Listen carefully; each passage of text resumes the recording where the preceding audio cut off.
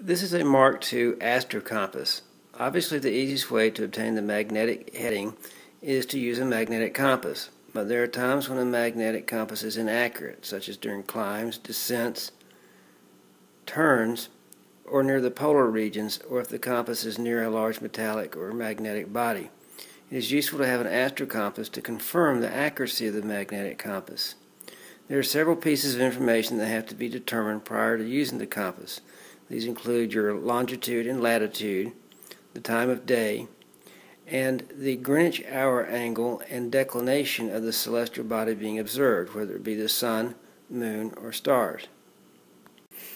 One way to obtain this information is to use the air almanac, and one simply puts in the declination and the Greenwich hour angle as obtained for the correct date and time, and we subtract the longitude from the Greenwich hour angle to obtain the local hour angle.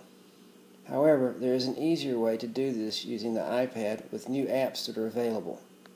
This is an app called Easy Almanac, an almanac for the iPad. And you can see here that using the iPad's internal GPS, the latitude and longitude are obtained for you. You simply need to input the time into the data field.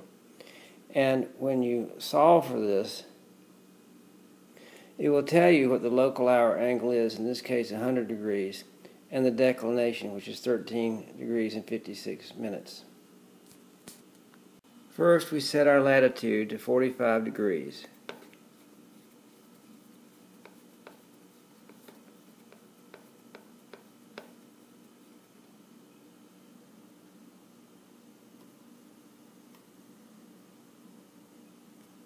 Next, we saw that our local hour angle was 100 degrees.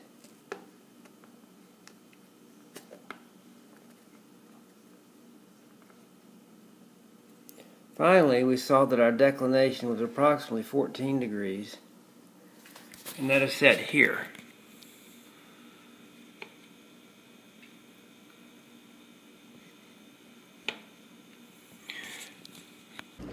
Now, having set the astro compass up and using the sun as our celestial object, we rotate along the azimuth until we see the shadow generated by the sun line up with the markers.